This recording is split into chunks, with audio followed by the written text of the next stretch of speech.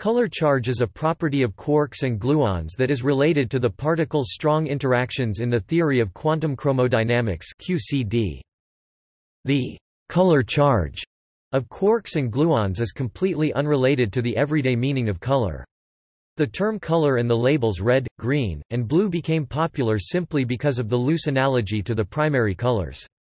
Richard Feynman referred to his colleagues as idiot physicists for choosing the confusing name. Particles have corresponding antiparticles.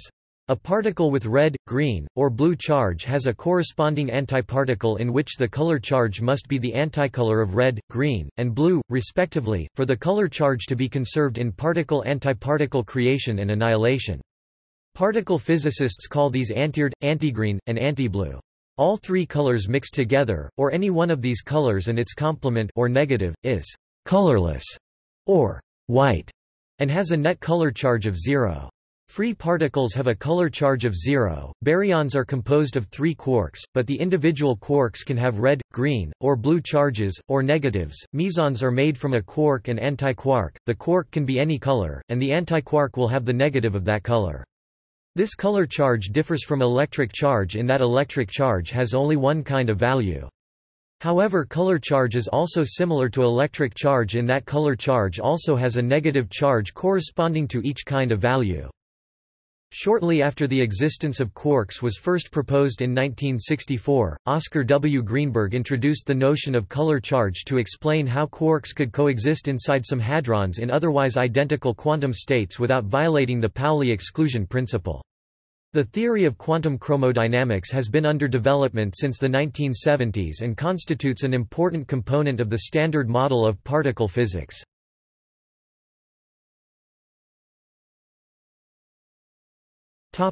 Red, green, and blue.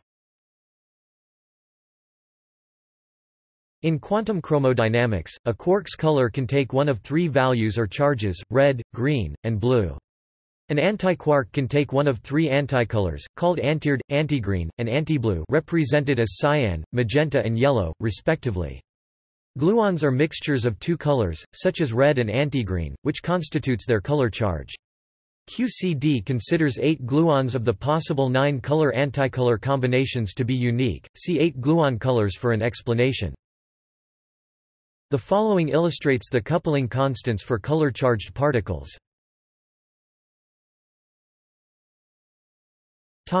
Field lines from color charges.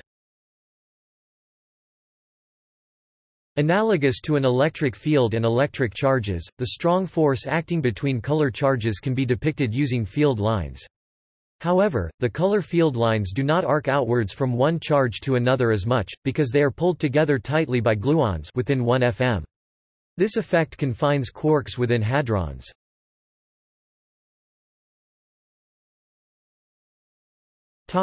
Coupling constant and charge. In a quantum field theory, a coupling constant and a charge are different but related notions.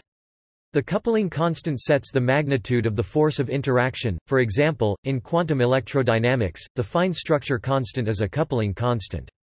The charge in a gauge theory has to do with the way a particle transforms under the gauge symmetry, i.e., its representation under the gauge group.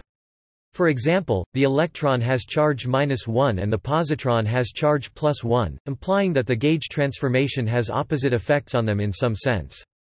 Specifically, if a local gauge transformation phi x is applied in electrodynamics, then one finds, using tensor index notation, a mu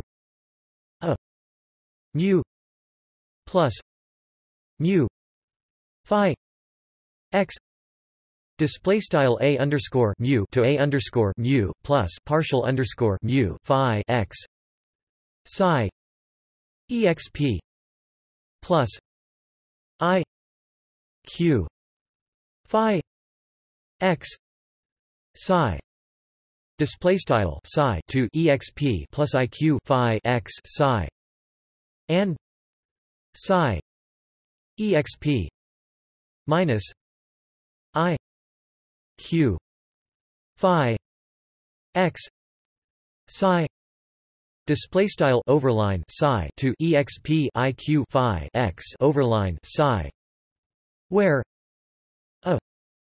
mu display style a underscore mu is the photon field, and psi is the electron field with q equals -1. A bar over psi denotes its antiparticle, the positron.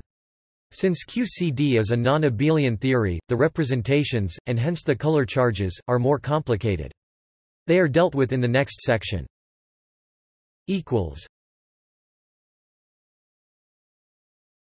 Topic: Quark and gluon fields and color charges.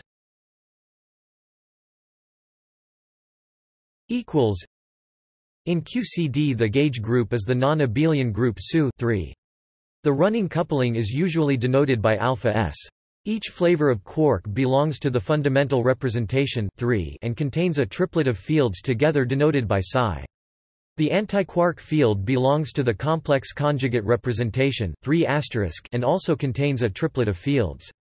We can write psi equals psi 1 psi 2 psi 3.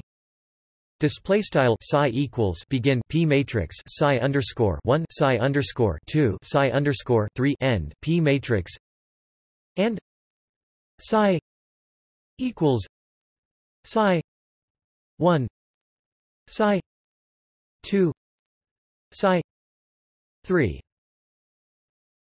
Display style overline psi equals begin p matrix overline psi underscore 1 caret asterisk overline psi underscore 2 caret asterisk overline psi underscore 3 caret asterisk end p matrix.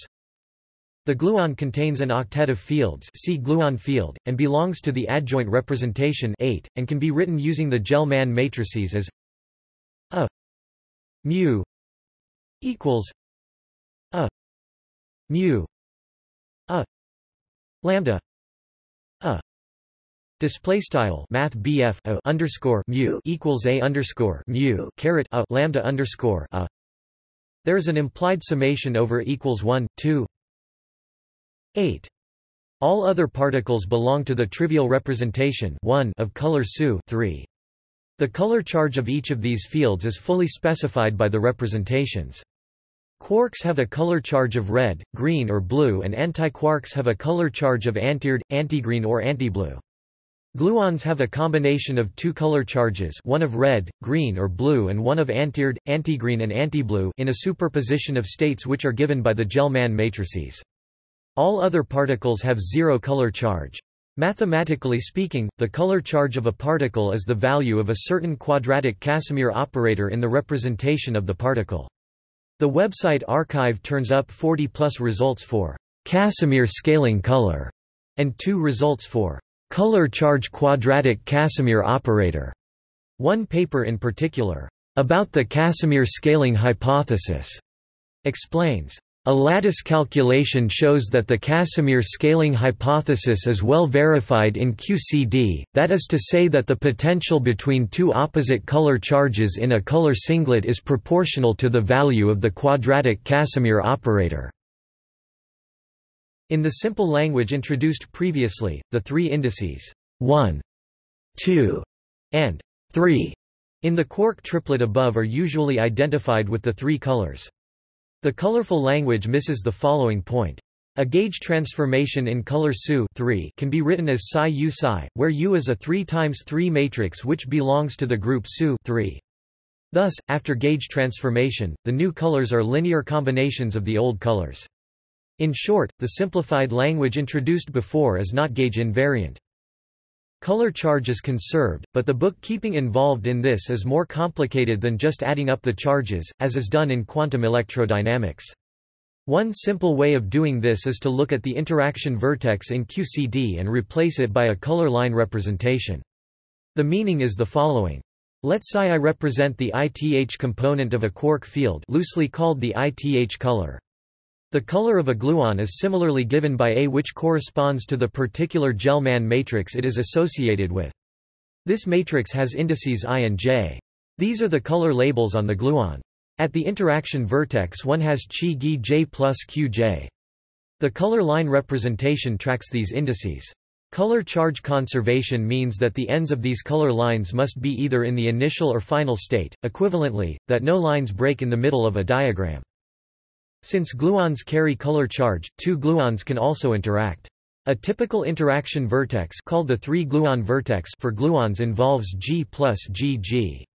This is shown here, along with its color line representation. The color line diagrams can be restated in terms of conservation laws of color, however, as noted before, this is not a gauge-invariant language.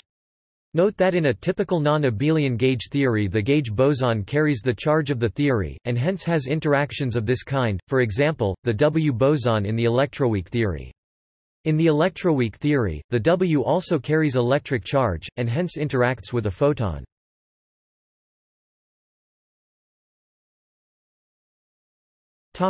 See also: color confinement, gluon field strength tensor, electric charge.